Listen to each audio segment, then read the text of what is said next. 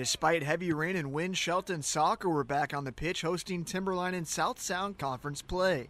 The Highclimbers were looking for their fourth conference win in a row at Highclimber Stadium.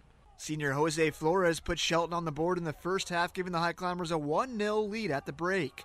The Highclimbers continued to create chances in the second half. This time, Noe Navarte found the back of the net off a corner kick deflection, putting Shelton up 2-0. Jose Flores would then knock in his second goal just 4 minutes later, putting Shelton up 3-0. Behind tough defense and steady keeper play, the Highclimbers would hold on for the 3-0 victory. Shelton will go for their fifth win in a row, hosting Gig Harbor Tuesday night. For Fiber One Sports, I'm Sean Wells.